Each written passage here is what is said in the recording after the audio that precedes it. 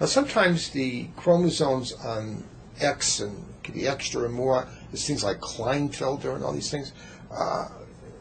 Discuss that a little bit about the sex genes sometimes have too many things.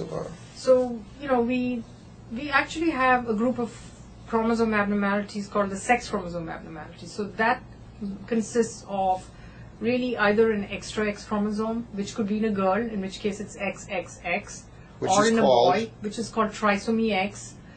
The old way people used to call them super females, I don't think we like to use that kind of terminology. If it's an extra X chromosome in a boy, it's XXY, which is Klinefelter syndrome.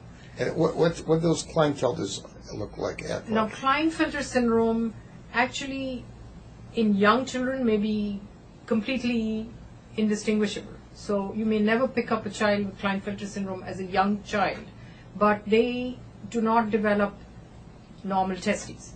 So what happens over time is they have a lack of testosterone. They tend to be a little low tone, they tend to be a little weak, they tend to be a little klutzy, and as they reach puberty, you see a delay in the onset of puberty. They tend to be taller than average.